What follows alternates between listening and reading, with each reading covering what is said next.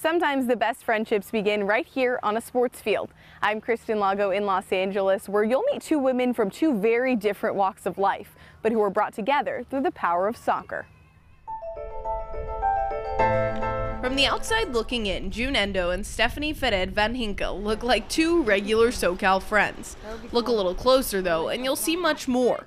They're each players on Angel City Football Club, but they come from two very different worlds. In fact, they don't even speak the same language. She did not speak English at all. When I tell you, she did not know how to say, "How are you?"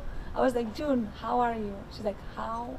I was like, damn. And yet over the last year, they've created a special bond, brought together by a sport they both know and love. It's passion. We love soccer, and we're here for a reason. Like, we both got out of our comfort zone to come to the U.S. Stefany left her home in Spain at 18 to pursue a collegiate soccer career at West Virginia before turning pro.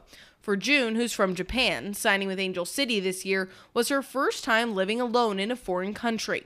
Having Stefany by her side, June says through Google Translate, has helped her in ways she can't fully describe. Thank you for being with me. I don't speak English, but she's always with me. I'm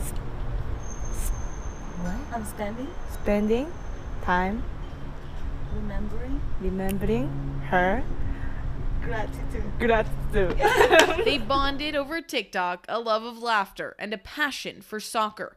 Stefany saw a little bit of herself in June too. When I went to college, my English wasn't that good, so I had a friend back then that helped me. So as soon as I saw her, I was like, damn, like that was me. So it's like I wanted to help her as much as I could. And so she's taken to showing her the ropes of life in America, from going out to the little things like taking June to the nail salon. Spending time together on and off the field, their friendship grew.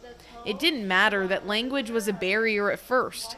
It's clearly not anymore. It's all about energy. I believe in energy, you know, like when I'm with June, I'm just like calm. I'm just like, I don't know, I can be myself, and I feel like that's all friendship is about. Like, it's not always about like talking all the time. From two very different worlds brought together on one field through the language of friendship.